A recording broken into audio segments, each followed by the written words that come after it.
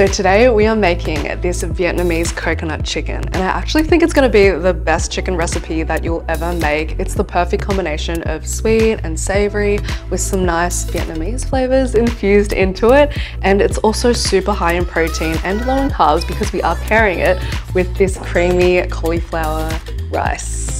To make the cauliflower rice, you actually just rice some cauliflower in a food processor until it resembles rice, and I swear you don't even notice that it's not real rice. There's actually no carbs in this, so it's keto friendly as well, and it goes perfectly with the Vietnamese coconut chicken. If you want to know how to make it, keep watching. So the first thing we're going to do is prepare our delicious caramelly sauce.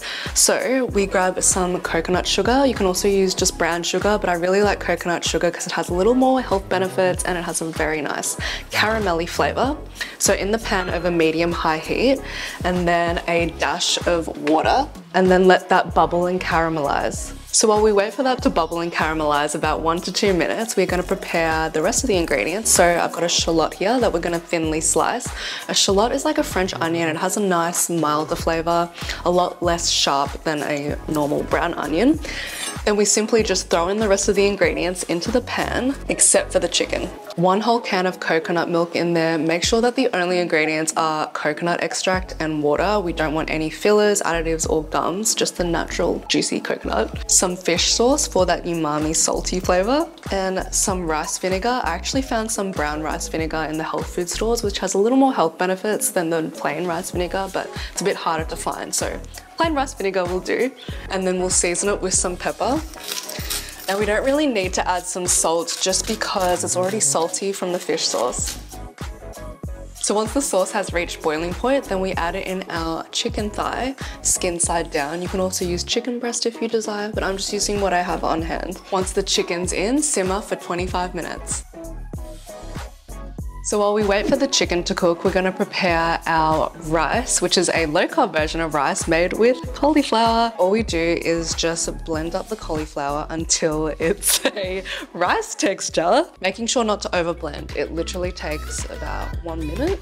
So place your cauliflower florets in there. You can also buy the cauliflower pre-frozen.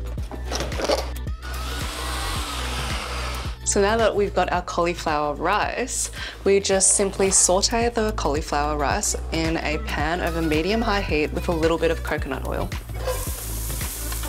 And then just season with some salt and pepper. And so to add some extra creamy coconut flavor, we're gonna add a bit of coconut milk and let it cook for another 2 minutes. Then we give that a stir and then squeeze some lime over the top and also some finely chopped coriander.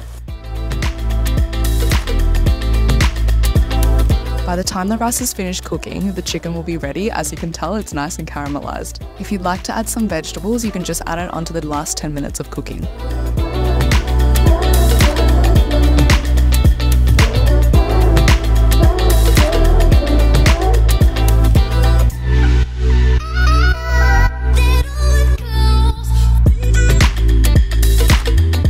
So now we are ready to enjoy our Vietnamese coconut chicken with our creamy, low-carb coriander cauliflower rice. And if you did like this recipe, I would love, love, love if you could hit that like button and also subscribe. That really helps support me and my channel, and also helps you to create more deliciously healthy recipes at home. And if you do try this, I would also love if you could tag me on Instagram. I'll leave my handle up here. It's at amyleeactive, and also follow to see more delicious healthiness. And I will hopefully see you in the next video.